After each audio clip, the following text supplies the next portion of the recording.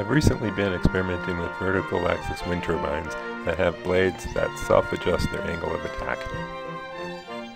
It's very difficult to look at these things and tell exactly what's happening, so I wanted to simulate them on the computer, but I couldn't find any ready-made software that could do it, so I wrote some of my own in the Java language. This video is going to show you my new software. These dots represent masses. Masses have a certain weight, or mass, a position, and a velocity. Since there's no forces working on these masses, they continue to move in a straight line.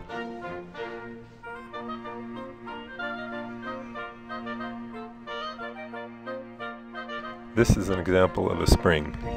A spring has a certain length where if you compress it, it pushes back and tries to expand.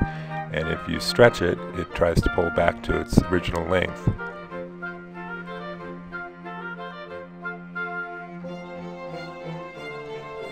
This is an example of an elastic connection. It is like a rubber band. If the rubber band is slack, it doesn't have any effect on the masses. If it's pulled tight, then it acts like a spring and pulls the masses together again. When the rubber band is slack, it's a dim gray, and when it is pulling, it turns green.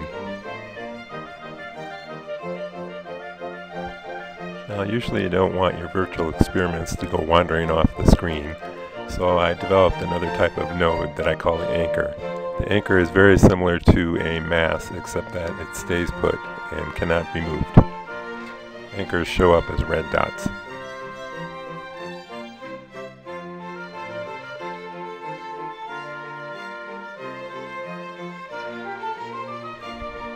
Up to now, all the connections have been very springy, where they would just bounce around forever.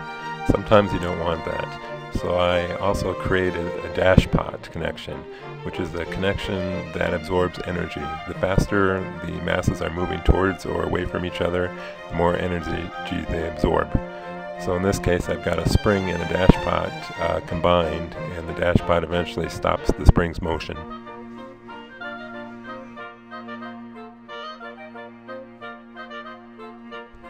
Now, I don't actually have a connection that's like a solid stick that doesn't compress. The reason is that causes all kinds of problems with the math. So if I want to make a rigid body, what I have to use is very stiff springs and dashpots combined, and then put triangles in the construction.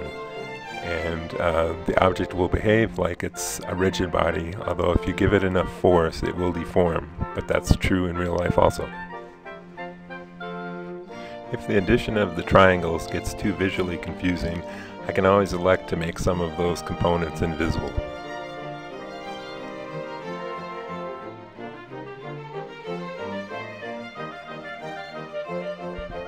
Now, the last component I need for my VAWT model is a wing. Now, wing produces lift, drag, and torque, and figuring those three out in real time would be a real challenge, so I decided to take the easy way out. What I did is a very slow spin of the wing using my CFD software, and with this I made a lookup table of lift, drag, and torque that my other program could use.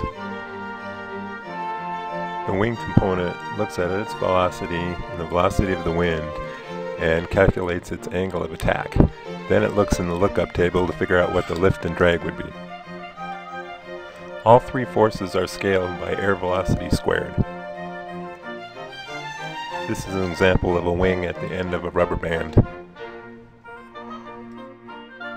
The lookup table I'm currently using is for the NACA 0012, but I could create a lookup table for any wing shape. Finally, I was able to construct the model of my VAWT.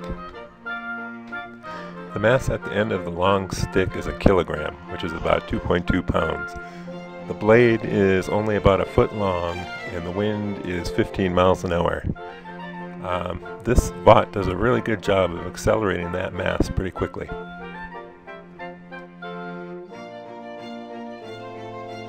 I have the ability to log various physical properties of the model as it's running. For instance, I can get the velocity of a node, or the force on a spring, or the length of a spring. angle of attack of a wing. So I'm hoping this will be a very useful tool for analyzing this type of VAWT in the future. For the rest of this video, I'm just going to let this thing spin up to its maximum speed, and you can see how the wing adjusts as it does it.